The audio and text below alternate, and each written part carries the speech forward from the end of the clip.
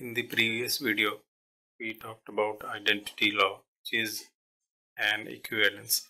To know more about logical equivalence, watch previous lessons. In this video, I will prove another logical equivalence called domination law. The domination law is P or true is equivalent to true. P or false is equivalent to false.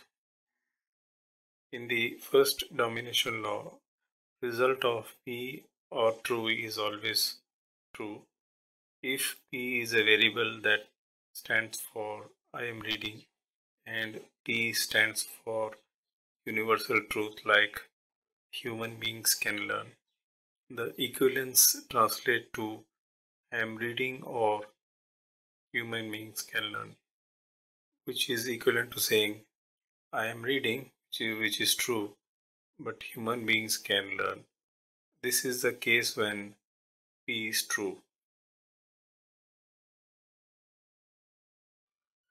Consider the case when P is false. Then equivalence translates to I am not reading or human beings can learn. Now, because of disjunction, if any statement is true, the compound preposition is true. Therefore, the equivalence is valid. Let P be the statement I am reading and F is a false statement. I can read 100 books in 5 minutes. If P is true, the second statement P and false becomes false because it is impossible to say I am reading and I can read 100 books in 5 minutes. Therefore, the equivalents are valid. Suppose P is false. Then both P and false gives a false truth value and we have false on both sides. The equivalence holds.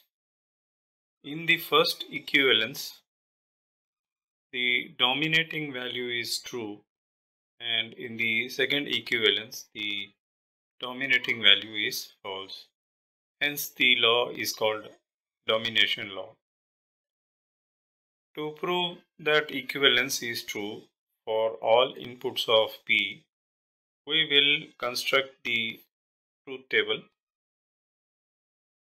The truth table for domination laws will have two rows because there is only one variable, which is P.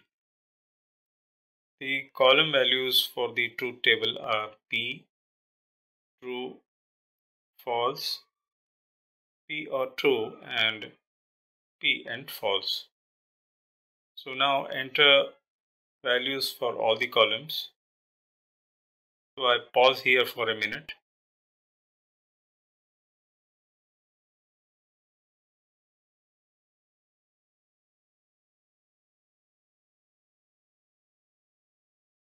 The results of truth table shows that P or true is a tautology and P and false is contradiction. Therefore, the domination law is an equivalence and valid.